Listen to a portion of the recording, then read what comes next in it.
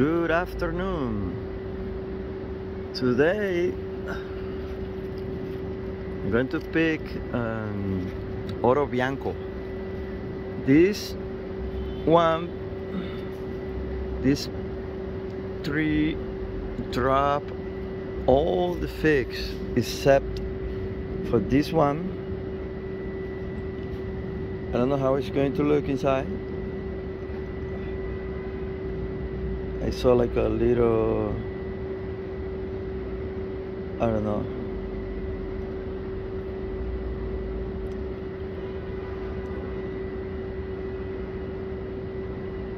Doesn't look. Anyway, I'm gonna open this one to see how it look inside. This one dropped all the rebas, then put some figs when it was here outside, and it dropped all of them except this one.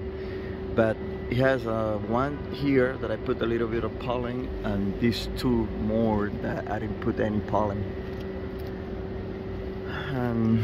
I think I have another one, and the other one would be Moro di Caneva.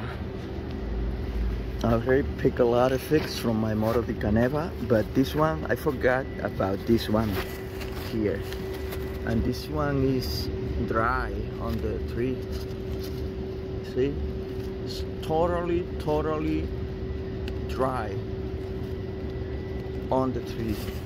See, Moro di Caneva. And I also have a Malta Black here that was dry on the tree too. So it would be this Malta Black and this Moro di Caneva.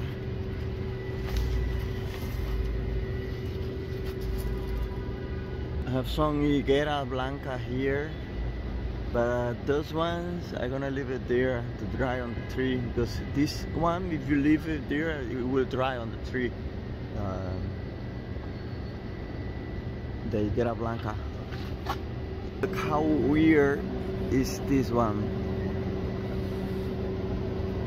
Also, my De La Roca is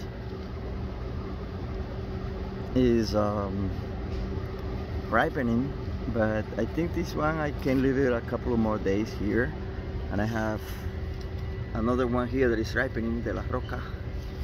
This was an nail layer that I did last year, and grew a lot, and it has a lot of figs. See, I have a cluster of figs in the branch. Have figs here and in the bottom there. My little Balafi that has like 4 figs there. May have to pick this one too. This one is Rosso di Trani, and I put pollen on this one, but no, I think I could leave this for tomorrow.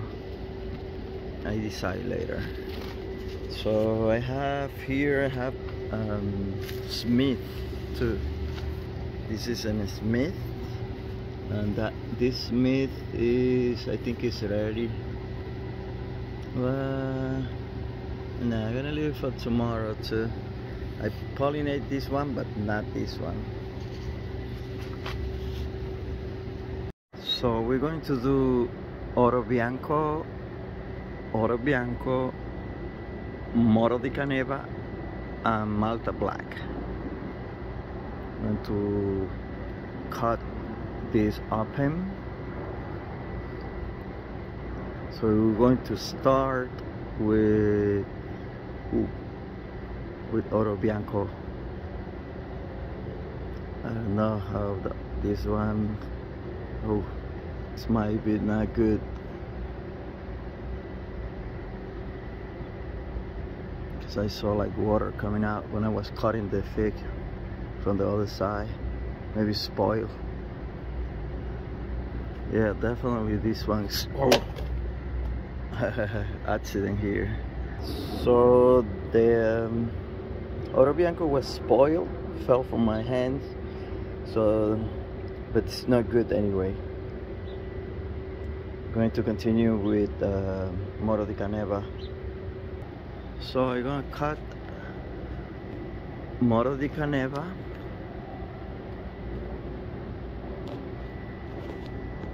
Totally dry, so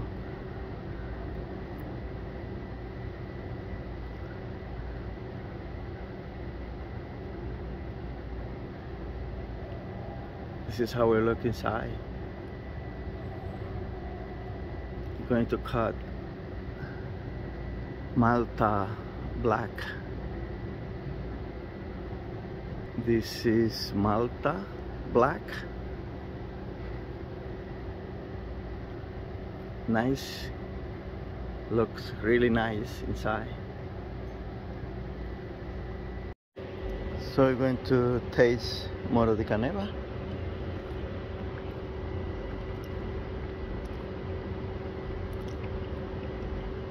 As always, what I expect from Moro di Caneva. Unbelievable good. When it dries in the tree, like all the flavors concentrate. You can feel like this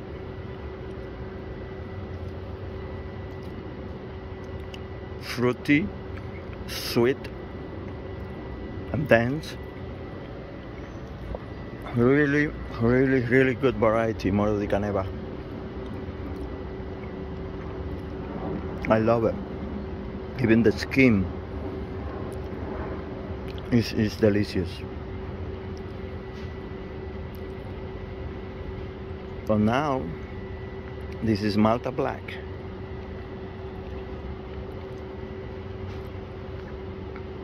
My God,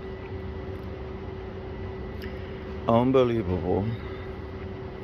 This Malta Black, I don't pay like them. I know it's good, productive, and really, a fig that you should have in your collection if you want to eat figs. But first time that I let it like dry like this and to be in this stage of ripeness, and it's worth it. It is amazing. And this is not pollinated. I don't put any pollen on this one. This is really good fig.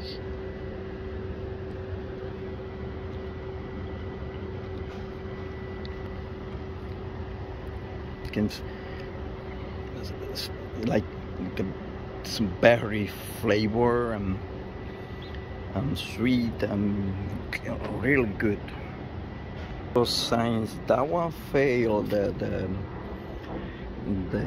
Oro Bianco. I'm gonna pick this one, which is from a tree that is on 9th Avenue in the 50s here in Brooklyn.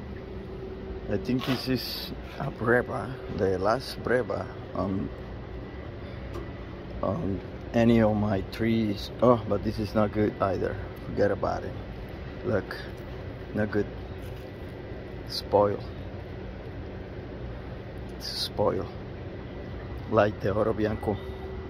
So I wait in vain for this one. Anyway, this is all. Oh, let me show you these layers that I'm doing here with the little balls. You see the roots coming up. This is a Smith. This is how I get it. I had to put this because of the squirrels. This is a Smith. So this is a Smith. I'm going to cut this one to see how it looks inside.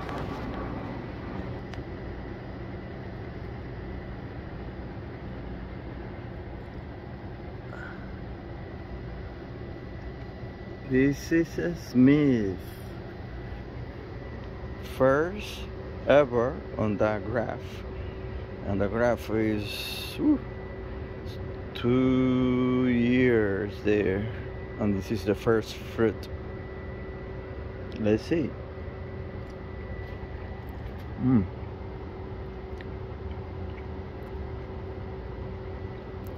Smith never disappoints too. This is really good fig. Smith. I love this fig. This is another one that you should have in your collection. Never disappoints. So this was Smith. Thank you.